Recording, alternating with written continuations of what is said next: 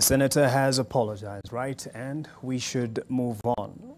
Well, let's look back a bit, because there seems to have been a trend with some of our leaders, especially those who have given some promise of hope, of change for the trends that we have witnessed in the history of our nation.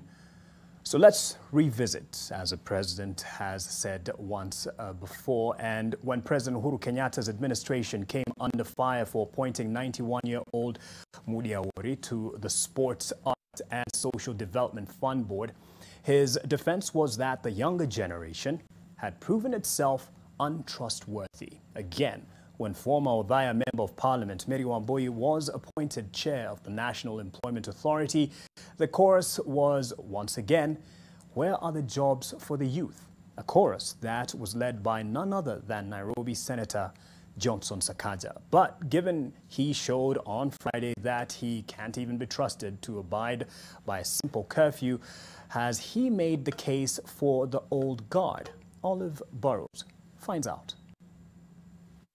I'm being criticized, I could see yesterday, that I'm appointing a 91-year-old to look after the youth sports fund. Lakini jameni, let me put yourself in my shoes. Ukiona vile watu wanaiba pesa, alafu tuseme tupatie kijana, mimi afadhali nikae na huyo mzee bwana achunge hiyo pesa itumike vile inatakikana.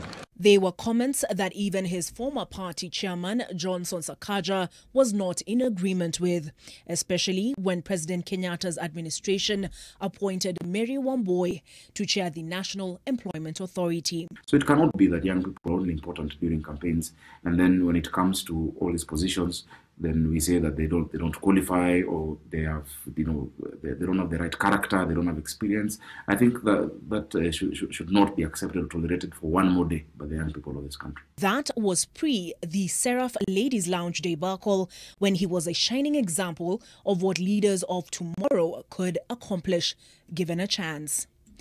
In the human breast, hope springs eternal.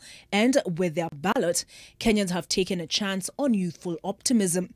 But what the likes of Babu Owino, who shot an unarmed DJ Evolve, Jaguar, who has twice been arrested on incitement charges, and now Sakaja have demonstrated is that you can change the players, but the game remains the same. We must appreciate that these young MPs originate from somewhere. And as the old adage goes, an apple doesn't fall too far from its tree. The same society from which the old generation emanate, the same society that condones and celebrates wrong ethics, wrong governance systems, is the same society that has said these young MPs. A truth captured in Luke chapter 6 verses 43 through to 45. For a good tree bringeth not forth corrupt fruit, neither doth a corrupt tree bring forth good fruit. For every tree is known by his own fruit. That's the King James Version. And I'm sure if you sat down Honorable Jicho Pevu, he'll tell you that, my brother, I had to survive. And in politics in this country, for you to survive, you have to align yourself with a particular tribal warlord. This concept that the young people present the best opportunity to change this country was overrated, in my view. Again, the system is at play.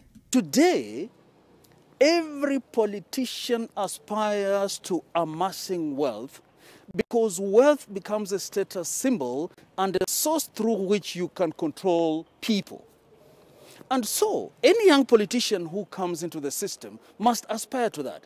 Kusema na kutenda, sio?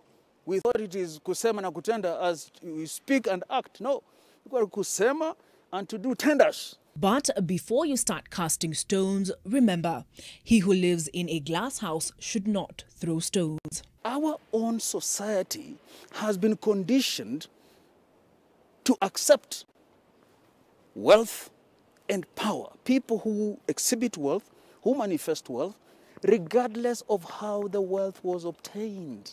Those are details. Our people are not interested on how that money came into possession. Olive Burrows, NTV.